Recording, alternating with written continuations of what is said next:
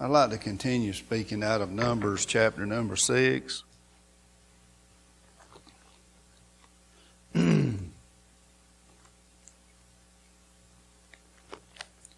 Numbers chapter number 6. Lord began to shed light on our lives, a little bit of patience. Enduring under God's Word, we learn a great deal. We learn who He is, what He's done, and we find out what we are. But what a blessing that God chose you. I had a brother to tell me up in Rocky Mount one time that out of his family, he said his family was like a bowl of jelly beans. And he said there was one black one in it. And he said that was the one that God chose. And he was all tearful when he would tell it, so it was from his heart. And it is a great mercy of God. When Moses told Aaron to do this was instruction from God, because everything in this book is about Jesus Christ. It was about Him coming into this world to save sinners. He came to do the will of God. He was slain from the foundation of the world. And you know, I've been so cold with that at times. Like, well, Jesus was already there. God didn't let nothing happen that what. Isn't that so cold? But dear soul, you're a man, a woman made in the image of God. I promise you God has feelings. He hates. He loves. All of those things. But His is perfect, unlike ours. So we're being unraveled. After the sacrifice every year that the high priest would make, the high priest was an important figure. Jesus is called the high priest after the order of Melchizedek. He was a king and a priest. He rules and he makes sacrifice and offerings to God for you. And after the sacrifice, Aaron and his sons were to make sure that they did this. In verse 23, speak unto Aaron and his sons. And in verse 24, he said, tell them, the Lord bless thee and keep thee. The Lord make His face to shine upon thee and be gracious unto thee. And the Lord lift up His countenance upon thee and give thee peace. The significance of this, after the sacrifice, if the high priest made it out of there, he made it out alive. The sacrifice was acceptable. It is a fearful thing to deal with this part of God. He's very sincere about this. But this is a blessing that comes because the sacrifice was made and God's anger, God's wrath was appeased. Now, it was nothing permanent. It was a picture for those in those days to understand that Messiah would come and that He would live a life such in this world that this just blows my mind, that even in His life He was appeasing God. Everything He did. He lived with man and God and He balanced it. He pleased God and man. His was to do the will of God in this. And as the brother told you, He did it perfectly.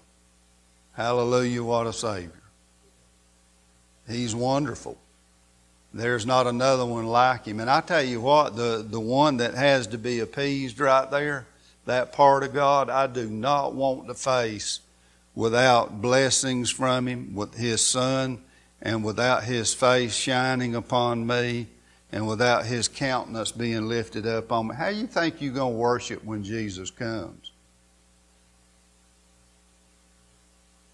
You just going to join in with the band, or what's it going to be? I mean, do you not dread that day? That when we will see Him as He is, and in that moment, in that twinkling of an eye, we're going to see both sides of the story all at once and be changed. That's going to be the most horrifying twinkling that we've ever known. But to be changed instantly, wow, what a quickening. What a reviving that will be. Never to be like this again. Can't even cry no more about sad things. Hallelujah. Well, let's look at a little bit more what these guys were here for in 1 Corinthians, Chronicles 23. Chronicles 23. In somewhere around verse number 13. See what this high priest's job was. In verse 13, the sons of Amram and Aaron and Moses, and Aaron was separated that he should sanctify the most holy things, he and his sons forever, to burn incense before the Lord. This was a picture of all of the prayers of the saints ascending to God, because it smells good to Him. Does it smell good to God whenever you're praying as the brother prayed for us out of God's will? You ask amiss. Does that smell good to God? No. But with the Holy Spirit making intercession, it's made to smell good to God. How much do you need Him? Well, let's look at what the job was. To burn incense before the Lord. To do what? Thank you, brother. To minister unto Him and to bless His name forever. What was the high priest's job? Was it as it is today for the preacher to come into the church house and please the folks? Give them what they want? Start a new program that'll get this crowd in? Let's get a band. Hey, a baseball team. You think that's pleasing to God? God don't care about your stuff. Let me tell you something about sin. When you go to heaven to be with Jesus, you won't be dealing with sin no more. Jesus Christ destroyed sin. Guess where it's at? It's in hell. That's all folks in hell will ever deal with is their sin. There's no end to it. It's not, godly sorrow now is what you want, not worldly. You have heard of the patience of Job. Job was a real man. You've heard of Daniel. You've heard of Joseph. And the things that happened to him. You have heard of his patience. But it was his patience that I'm not worried about this, God's got it. Where was his fight? It was in his heart. It was to know that God had sent this. There is a reason for this. And to rest upon the foundation of Jesus Christ. No other will I trust. I find no peace in this world. Even when I'm considering happiness and doing things in this world that just get me through the day, there's no real happiness to it. It doesn't last. Why do you have to go back and do it again? It didn't last. Anything that is built that's not on the foundation of Christ will be burned up. And Paul even tells us to thank God that it is. Because God ain't going to have nothing built on this but belongs. Hallelujah. So the high priest was to minister to God for the sinful people, the errors of the people. But before he even did that, not Jesus, but before that high priest, Aaron, ever did that, he had to offer a sacrifice for his own sins. Wow. But he's ministering to God. God's the one you want to please. And so we get our minds focused to what this really is, and we might start to worship a little bit. We might start to get on God's good side if we'll brag on His Son a little bit. Amen? You like people to brag on yours, and ain't a one of them worth bragging on. I mean, there's no good in us. Well, I love you to death, kids, I really do. But when you're talking about the spiritual things of the Lord, you've got to understand that there is nothing good in us. And that this God has to be appeased with the goodness that He's showered you with. You've heard so many of us make reference to how much God's mercy is just washed all over you every day. You don't even consider it. You raise up kids and they're falling over stuff you give them, and the only thing they're mad about is Christmas when they didn't get what they wanted. But dear soul, this is the kingdom of God. And God's not going to have anybody that's not thankful for so great a salvation as this. This is the greatest thing in your life. And you got Jesus Christ, the high priest, ministering on your behalf. He's interceding on your behalf. And the question for you is His intercession good enough for a sinner like me? He's going to have to overcome everything in your life where Job said, here's Job now that had the patience of Job saying, he didn't say it just like this. This is the way Mike Walker would say it. I wish I was dead. Joseph, 20 years. I got me a blackberry bush that this man gave me over there, and that thing has climbed over the fence and going everywhere. I'm afraid it's going to get me at night and strangle me. That bush's name is Joseph. Okay, that's what I was going to ask you. It has climbed over the wall. Dear soul, and that's what Jesus has did. He is a high priest that's representing you in His facial ability to look at God with His countenance and is blessing you. Is it not right that we should offer, Paul says, our bodies as a living sacrifice? Morgan, do not go out tonight and kill yourself. That's not pleasing God. But what God requires, what God sends, it is His requirement that we endure it patiently. We're brothers and sisters, companions in tribulations. Brother Mike, we're not going to grow as long as you preach this. Yes, we are. We're going to grow in grace and in the knowledge of the Lord Jesus Christ, or I don't want to grow. Amen. Because I got an enemy that he ain't very far off. I feel him sniffing me.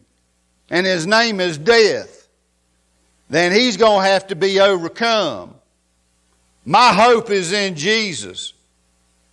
And like Dolly Parton said, there was always Jesus. It don't matter what it was. There was always Jesus. When it is all a bust, there was always Jesus. Amen. He promised. But dear soul, that don't mean that me and you don't have these feelings, that we don't have these trials in this stuff that has to be overcome. You know, and instead of being like Brother John used to say, why are you doing this to me? Why not you? Yeah, why not you? Why ain't it worse? Amen. Don't look for worse. Ask the Lord to be merciful. Look at Luke chapter number 9. So it come after the decease of the victim that this blessing was to come, because they acknowledged that God was appeased, because the high priest come out and blessed them, said God accepted the sacrifice. It was good enough. Y'all didn't bring that old lamb that nobody wanted. You know, the one that had mange. You brought the best one you had. And that's what God did. He offered the best He had. And we were to be thankful that the face of God, just think about that. One day you're going to look in the face of Jesus Christ. You're looking at it now, but you're looking at it spiritually while you hear this gospel preached. I'm not preaching a lesson to you. I can't do that. You'll have to get somebody else to do it. I'm preaching a person to you. I'm trying to preach to you the person that I believe Jesus is. If you know somebody, if I had to tell you who Joseph was, you wouldn't like it. We would describe, we would tell what we know of that person. And so you can't tell nobody about Jesus if you don't know what He looks like. If you don't know what His countenance is like. That you don't know what His blessings are like. You got a diamond in the rough. You got God working with you. Look at verse 27 through 36. I ain't even going to get started in this. I'm so stupid. I got a page full right here. You said you was preaching a person, Brother Mike. It's not a page. Verse 27. I heard you, John. Verse 27. But I tell you of a truth, there be some standing here which shall not taste of death until they see the kingdom of God. All right. Look at the rest of this, down through a few of these verses. And it came to pass about 8 days, these sayings, that He took Peter and John and James, and He went up into the mountain to pray. And as He prayed, the fashion of His what? His countenance was altered, and His raiment was white and glistening. And behold, there talked with Him 2 men, who was Moses and Elias, who appeared in glory with Him. And what were they talking about? His decease. What is the transfiguration about? It is the glory of God in the face of Jesus Christ. It is God making His face to shine upon us. It is God lifting up His countenance upon us. It is God blessing us, even if we have to hear the voice that these boys have to hear because their minds were not right. They were not praying right, Joseph. They were not requesting from God right. And what they heard was, "This is my son, hear ye him." Listen to what he's got to say. This is the blessing of God, that all of the stuff that's going to happen in your life, I promise you children, I promise you adults, that your life is not going to be a bed of roses. I promise you that. It's not going to happen. I don't care what Mickey says. It ain't going to happen. In this world ye shall have tribulation. But wouldn't you like to come to, as the brother said, and look upon Him that you've pierced and know that God is pleased with that? And when He did that as your high priest, not only was He the sacrifice, but He was your high priest ministering to God, saying, "Get it all right now. Get every bit of it." So you ain't going to owe nobody nothing. But you're going to be thankful in this world for this one that did that. That even now, Dear soul, the world does not understand that the only reason God's allowing them to go on like they are is because there's a few believers left in this place that God ain't through with yet. You ever smelt good cooking? Man, especially when you're hungry. Man, the weed eater just falls out of your hand. What happens if you don't drop that weed eater? That smell goes away. Smell the cooking and go get some. Amen? Are you smelling the cooking? Are you considering your ways that Jesus Christ was ministering to God for you? Goodness. I cannot believe I'm almost dead.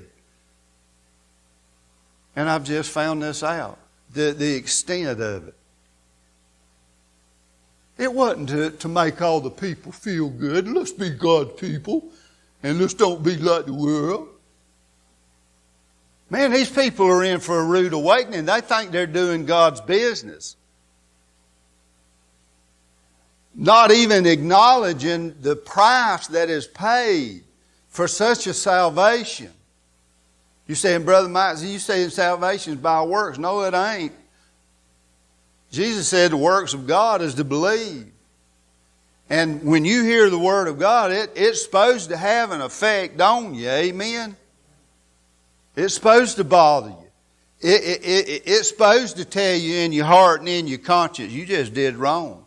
And even when you did right, you say, shucks, it weren't nothing. Ain't that right?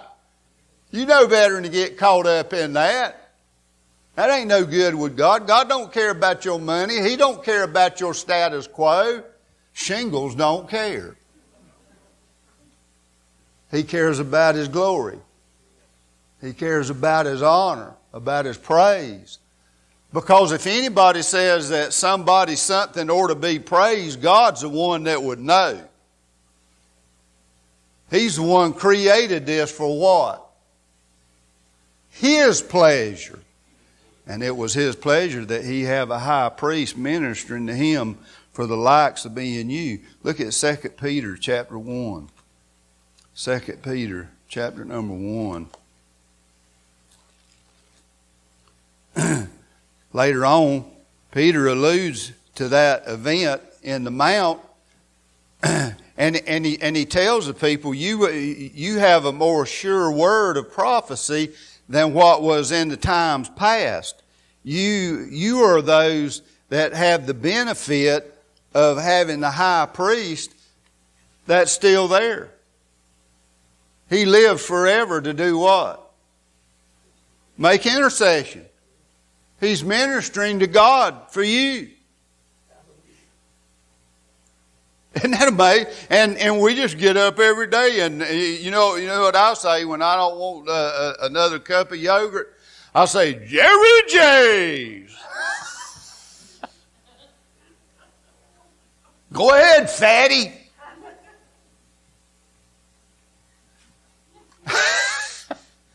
Hey, it's the truth. In 1 Peter, but listen to what Peter says, what he wants them to take with them in somewhere around verse 15. Moreover, I will endeavor that ye may be after my what? Decease. To have these things always in remembrance. Who cares after your decease, Peter? Who gives a hoot about when you're dead? Who gives a hoot when you're dead, John? That was Daddy, Ben. You know, I remember when he took me fishing. It's no good. It only makes sorrow. But after Peter's decease, he tells them that you can have this in remembrance. How that when we were with Him in the Holy Mount, we saw His face. We saw His countenance. We received His blessings. and we have finished our course, and we are at God had already told him how he was going to take him. Peter, do you love me? Oh, it gets so much easier when you get my age and everything just falls into place. But whenever God starts saying, do you love me? Do you love me? Do you love me? And he says, feed my sheep. Leave something with them after your decease that they can remember. For instance, I was talking to my cousin and yesterday. I was too sorry to go to his mama's funeral. And I told him I was sorry. And then he told me a story about my mama that I didn't know. So I like these stories. Say, I can take this with me now. After his decease, after whatever. He said, I wanted to be in the Boy Scouts and we didn't have the money and your mama bought me a uniform. I won't never forget that. I love stories. And I thought, yeah, that was my mama. And dear soul, when you tell the things of Jesus to these, we pray that after our decease, that they will remember that there is a great high priest that is interceding on your behalf. That he is ministering to God, who is angry with the wicked every day. He finds fault in the elect angels. They cover their faces, their feet, they hide. But he chose you as the closest thing to him. He chose you to understand his countenance, his face, his blessings, his heart, his wants, his desires. Everything that you are not, that he was, he is going to give you in complete blessing when you leave this world. Fight the fight. It's worth the fight. Any other fight you get in, you're going to lose because there's no end to it. Thank you, Jesus. Look at Luke 13. And I'm going to tell you something else. Let me tell you this about that. Luke 13. Who's he mad with? I don't know. He's mad with himself, Levi. Because if I can't get to the foundation of Jesus Christ, I just ain't got that solid, son. I got nothing to stand on. Boy, you get out of a boat down there on that marsh in that mud, you'll find out something. Hey, you can't walk in that stuff.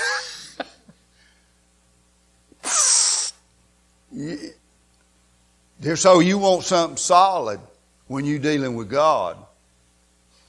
When you're dealing with anything in this world. You want to be on the foundation.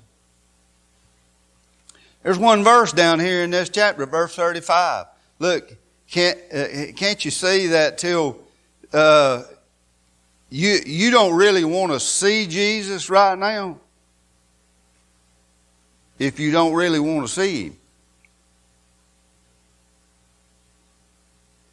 And what I'm saying is that you've got to acknowledge. You have to acknowledge who he is. You can't just believe in Jesus. To believe in Jesus is to have him in you and you in him. And you begin to not like what you see about yourself. You don't like what you see about others. But then you begin to have such a fear in you of this God that did this to his own son. He spared not his own son, that you begin to pray real prayers for each other. That God preserve your precious soul. I'm amazed that Clay and John and their families are even still here. I thought we'd be folded up by now because they don't nobody want cross preaching. The cross is taken out of it. It's not necessary. Dear soul, that's the apex of the whole thing. That's where God's love was displayed in His wrath. Where Jesus Christ interceded for me and you, He ministered to God. Behold, your house is left unto you desolate. If they did not consider who He was, He had just told them, Jerusalem, that killeth the prophets and stoneth them that are sent unto thee. How oft would I have gathered thy children together? I'd have saved your whole house. But you didn't consider this. You didn't consider your way. Behold, your house is left unto you desolate. And verily I say unto you, ye shall not see me until the time come when ye shall say, Blessed is he that cometh in the name of the Lord. Do you like the preacher or not? Blessed is he that cometh in the name of the Lord. How do you know that I'm preaching Jesus?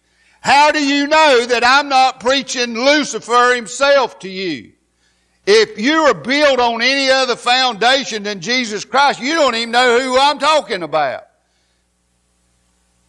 But if Jesus Christ is having to intercede for you before God and to make, and you just can't seem to go on until God make His face shine on you, lift up His countenance on you, get you up out of this dung pile and bless you with His presence, you ain't got no life in you.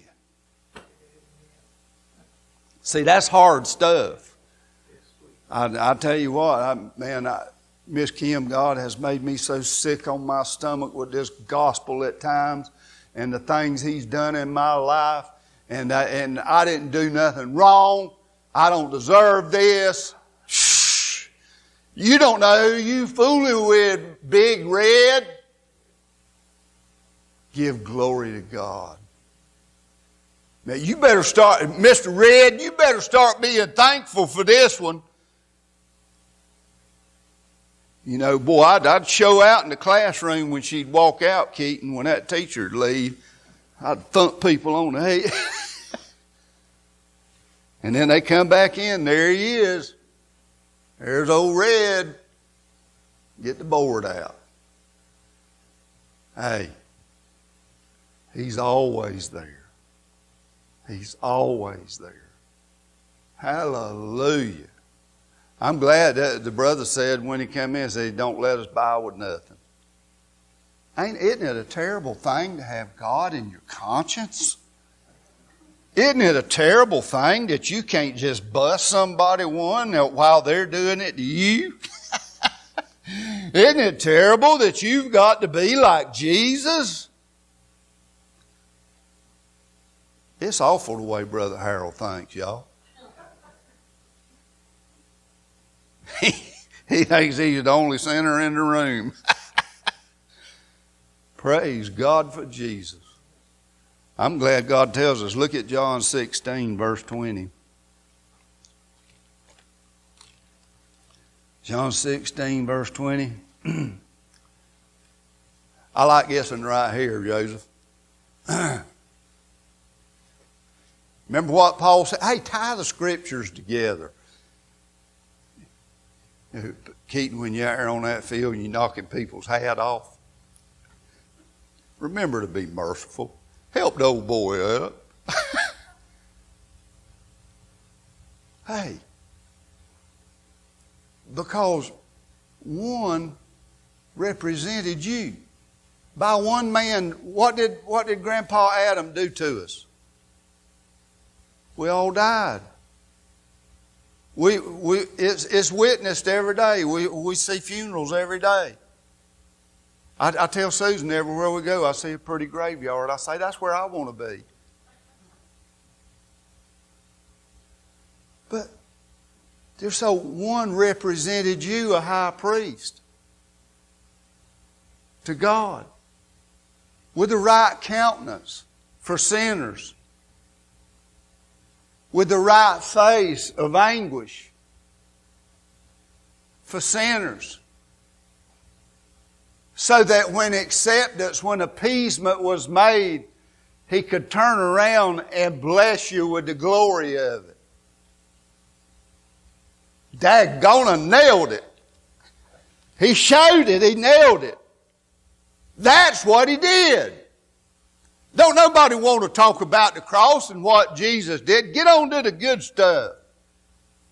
That is the good stuff.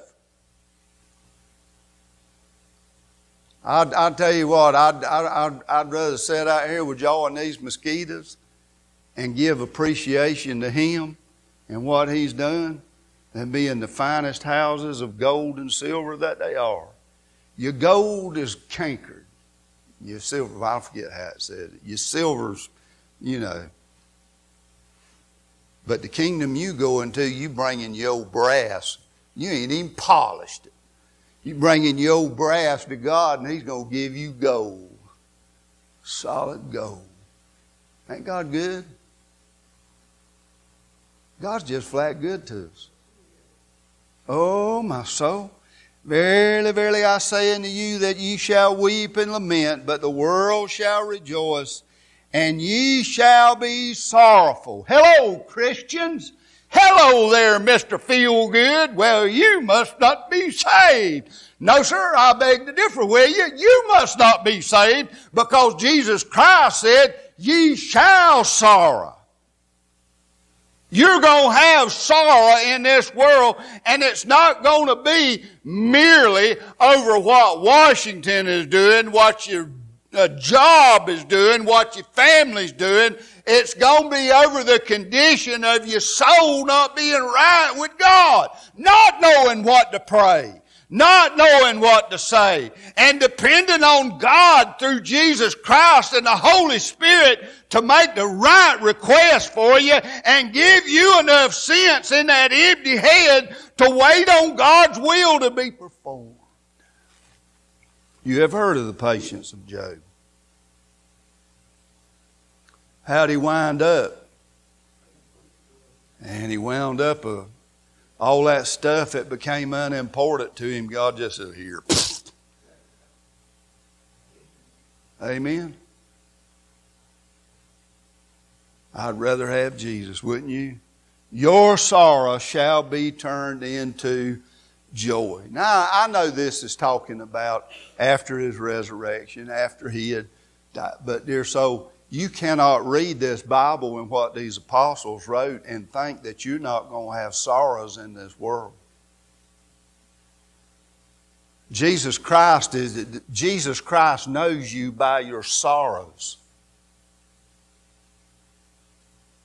We'd have never heard of Job if the things that happened to him hadn't happened. After his decease, now it's talked about. After Jesus Christ's decease, now it's talked about. This is over 2,000 years ago. And we're preaching it down here in the Okefenokee Swamp, one of the last places. Dear soul, the gospel's been around the world. It ain't got nowhere else to go unless we put it on Sputnik.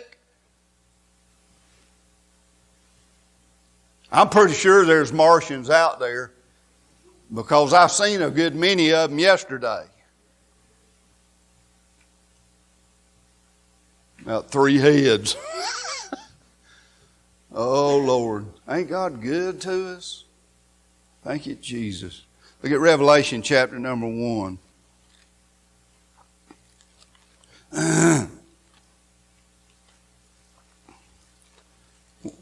When I do that in the huddle, Keaton, I'm getting ready to run my famous play.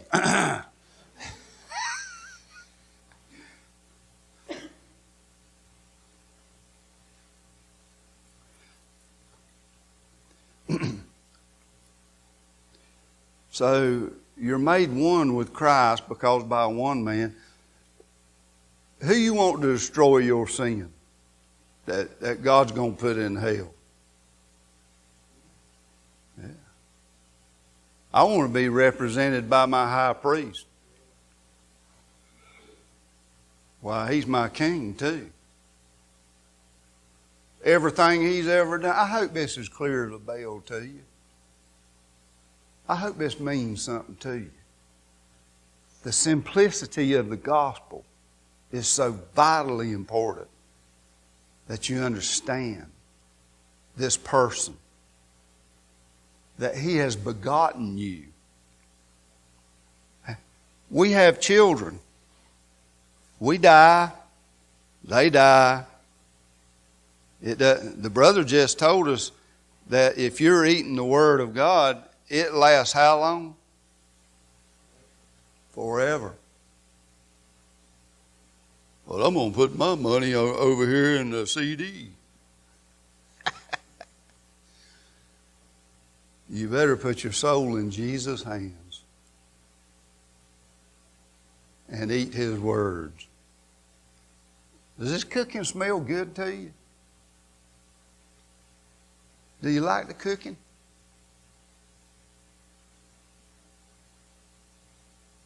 If not, we need to get a cook. In verse number 5, listen. And from Jesus Christ, who is the faithful witness and the first begotten of the dead, that's us, that's our boy, that's the one we had. We were dead. And the prince of the kings of the earth. Not only is Jesus Christ a king and a priest, but what has He made you? What's your job, Mr. Priest? Jesus' job was to minister to God.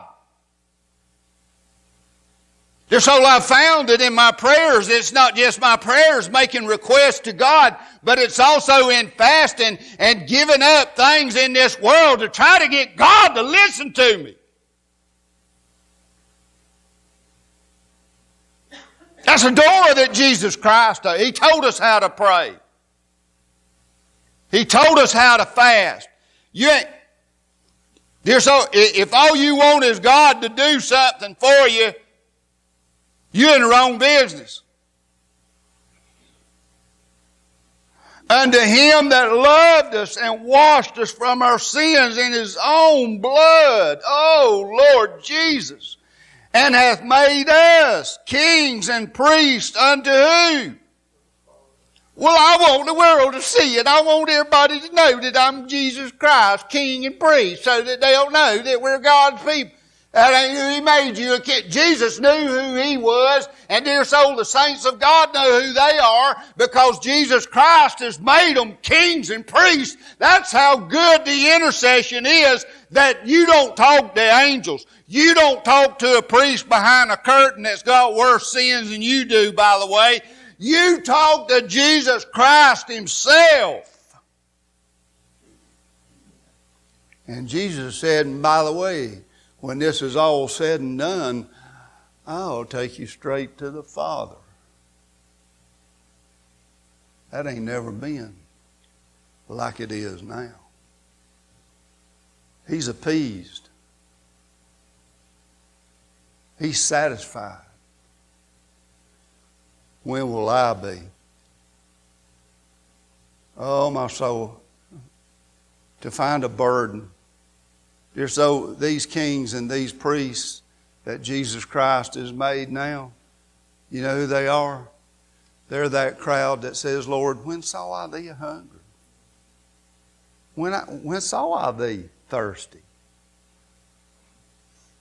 When you did it to one of these, you was ministering to me. You wasn't just doing it because I feel so sorry for that poor soul. Let me see if I've got some money.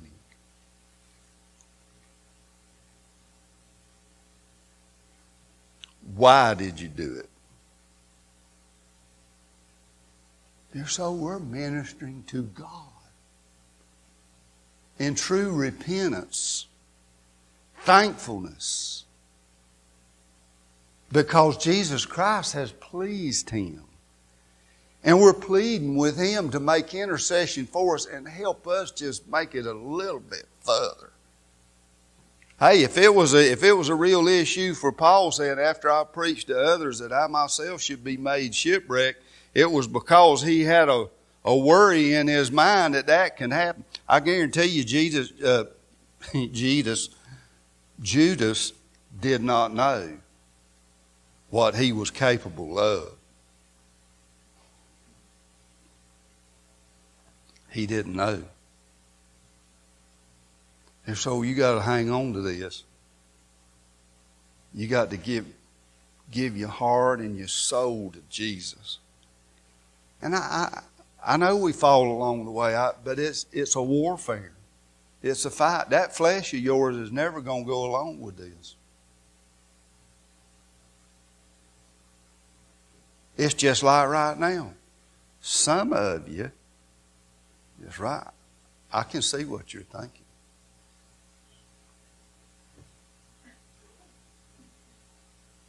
Doesn't he know it's 12 o'clock? No, but Jesus does. God is so good to us. He has made us kings and priests unto God and His Father. To Him be glory and dominion forever and ever. Amen. Behold, He cometh with clouds, and every eye shall see Him, and they also which pierced Him, Brother Harold, and all the kindreds of the earth shall wail because of Him. Even so, amen. There is one thing that I find in true Christians that holds true when you talk to them about the end of where we're headed. Is they looking forward to Jesus Christ being honored and glorified once and forevermore for so great a salvation. Do what you do for the glory of God. He's made you kings and priests. And that, dear soul, is because He has made you God the Fathers, kings and priests in this world. I got some more to say about that, but we ain't going to get to say it today. We're going to have to say it next week if the Lord tarries. And I don't even know if it's my turn to preach. I don't even know if I'll be here next week. And if I ain't, guess who I'll be with? Amen? He hath made you kings and priests to Him. Don't nobody else know who you are? While we was asked last night, are y'all still over there in that little place? You know what people are saying when they're not saying it?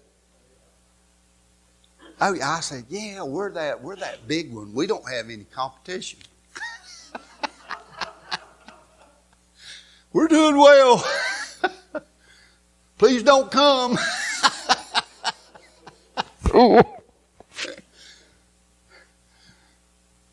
May the Lord Jesus Christ bless your precious soul. Think about these things. How is it that God has made you kings and priests to Himself? Think about it. If you really get to praise His Son, you know there's no other way to get to Him. But if you are actually God's begotten children, and He has made you kings and priests, what that is might surprise you. And when you find out, let me know. Hallelujah. Thank you, Lord. God bless you. I appreciate y'all.